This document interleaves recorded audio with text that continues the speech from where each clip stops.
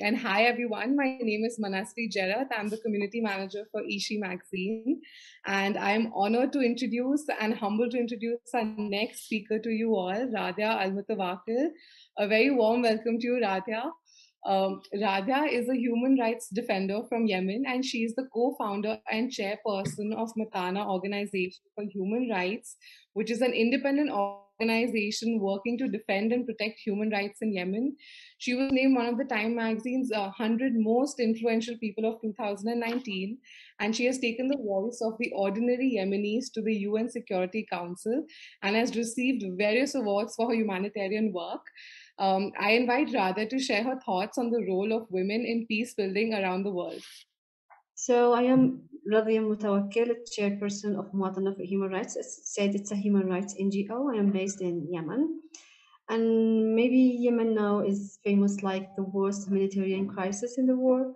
And it is a man-made crisis where all parties to the conflict are committing horrible violations. And from the word man-made, I will start my intervention because usually in the war, we talk about the role in women, and there should be a big role of women in making peace because they are the more affected from the war, which is true.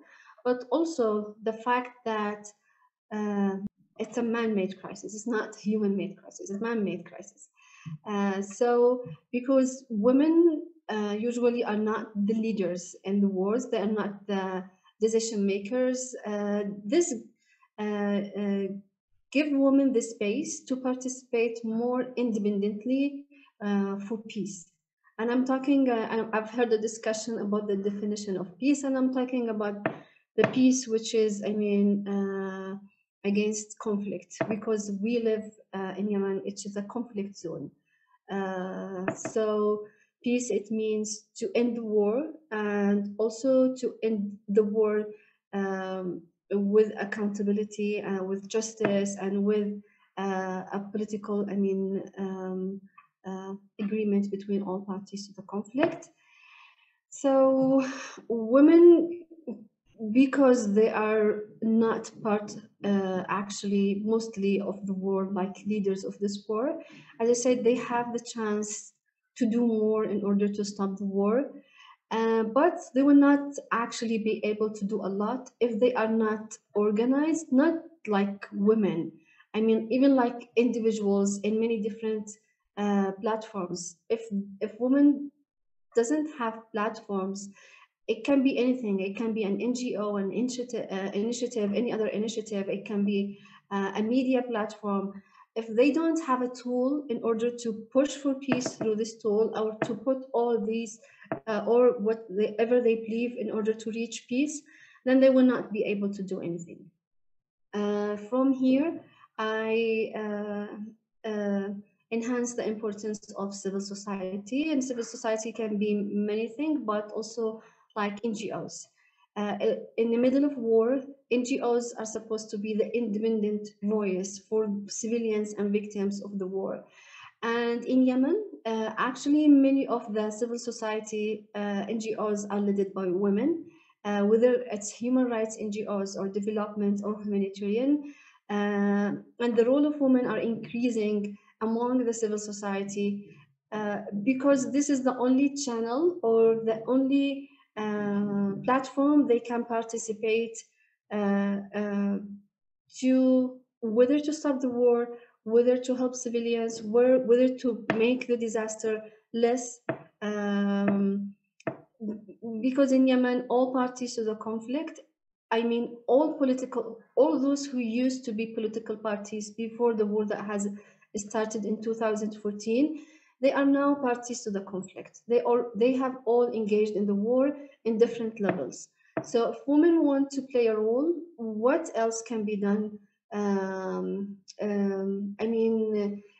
If it is an organized role, what else than civil society to hold their civilian voice? That's why I think that fighting for the civic space to be there is one of the things that women can do among the war. If I don't have a space to work in the ground, If I don't have any platform, which is in my case like an NGO, to work against the violations in the war and against also the war itself, then there is no meaning of being in the table whenever there's a peace process. Because I have in many discussions, women, they usually go about the participation of women in the whenever there is a negotiation in the peace process in the table, which is important. But the fact that is not usually discussed, that if I am not in the ground, if I don't have a strong voice outside the table, and I have a platform to push for whatever I think it's right, then being in the table will not really that effective. And I hope that women in Muatana, one of in my NGO, which is we are a team of about 104, and half of us are women. We have a strategy in Muatana that women in Muatana should not be less than 50%. They can be more, but not less. And we are working all over Yemen. We document violations, we publish, we do legal supports for victims, and we also work in accountability and advocacy. And women are engaged in all these levels, and they're doing a very great work. And this is the kind of participation we believe toward peace, because we think and we believe that human rights can lead to peace, and also accountability can lead to peace. And this is the point that I wanted to focus in when it comes to peace and women. I hope that more women will be engaged in accountability, which is also criminal accountability, in order to hold all parties to the conflict accountable. There is a fact in Yemen that we are known as the worst humanitarian crisis, but actually, even among the war, Yemen doesn't have to be the worst humanitarian crisis, and it will not be if there was any kind of accountability. Parties to the conflict, all of them, they trust impunity more than anything else. That's why they are doing all these violations, and most of these violations are very preventable, but they don't care because there is no accountability. So I hope that because most women are independent, and I hope that more women will be engaged in all the process of accountability. And accountability, it's also local accountability if there is a space for local accountability, or it can be international accountability by using any available mechanisms for accountability, which is very limited. But part of the battle that women should go through is to push for more space for accountability, I mean, internationally. I don't see many women working in accountability, and I don't see many even civil society working in accountability. Human rights NGOs are very little in Yemen, and those who are independent are little. I hope that women will not be engaged only in humanitarian work or political work and in many different, but also in the human rights work, and especially to enhance accountability in many levels. Actually, the war, it just make all people equal, you know. So it doesn't differentiate when it comes to airstrikes or landmines or ground chilling or any of these horrible violations between men and women. And I usually don't talk about the voice of women. But as I told you, I was thinking of an angle that because women are not leaders of this war, maybe it's easier for them to raise the independent voice and to be engaged in the accountability work, which is a very, very long process. I'm sorry if I didn't talk more about Muatana, but if you want me to talk about Muatana, what do we do in details, I'm ready to do this. And thank you. Thank you so much, Radhya, for being here. And I interviewed you a few months ago, and I'm so happy to see you live and to actually have you here with us today. We have Lina Shabib, who's asked a question in the audience She says, can we elaborate more about what actions lead to increase accountability? And because you raised this point that women should demand, and I think somewhere there is this psychological quotient that we are always taught to accept things and not demand accountability. So there is this kind of a psychological barrier in this question. Perhaps maybe you can address Leena's question on what are the actions that one can take to demand accountability. I will answer from my own experience about this. The first action is information. Information is a power, and it's the first step toward any work toward whether advocacy or accountability. And information here, when I talk about accountability, it means that I talk about human rights violations. If we don't have a very detailed, independent documentation for violations by all parties to the conflict, then we will never reach to accountability. What can I ask a very individual people who are suffering, for example, from the war, and they don't have their own avenues or platforms to express themselves or to ask for accountability or for peace? I can't ask them to do anything. But if we have our own platform, which is, it can be whatever it is, then through this platform, I can decide what is my role in accountability. Is it to write about it? Is it to do advocacy about it? Is it to do a certain work in the ground about it? So without being organized in any shape or platform, then it's very difficult. I see this from our society in Yemen. I can't ask individuals who are suffering every day from the war to be the ones who are pushing for accountability. They are actually civilians who are ready to be victims of this war at any time. But I can ask NGOs, media platforms, political parties, if we ever have it, in different initiatives, to be part of it in different ways. It can be in different. It's a very long process.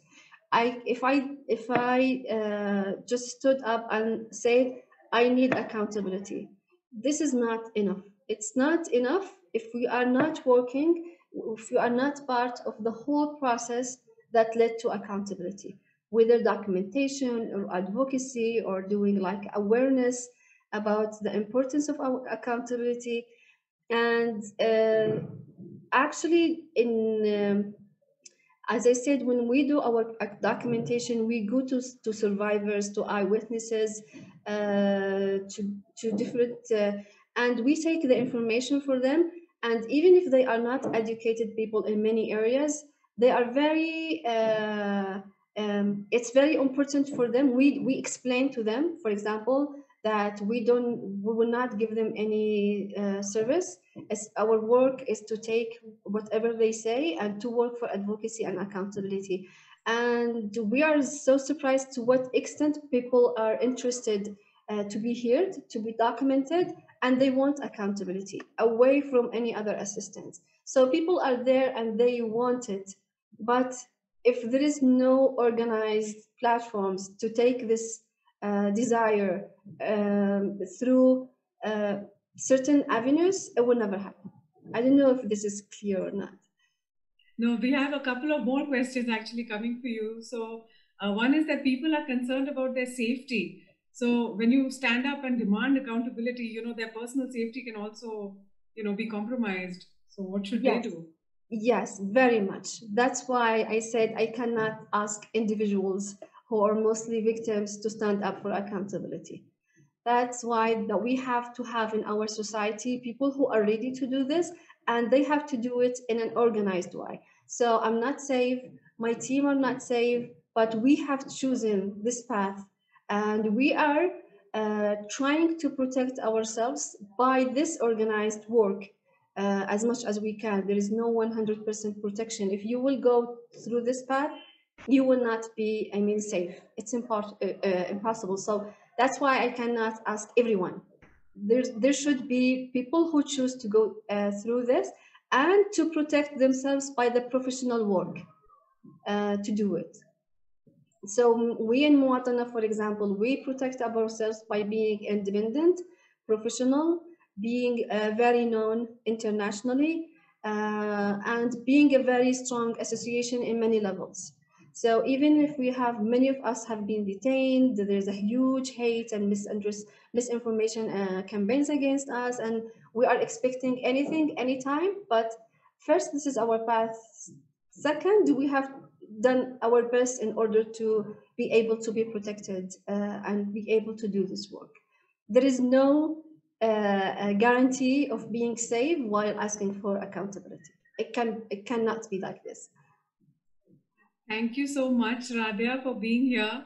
And it's a great honor that you came on our platform and shared your views. And lots of good luck to your team. And may you all be safe, and may you take your work to even, may that work actually lead to wonderful progress on the ground. So thank you so much for being here today, Radhya.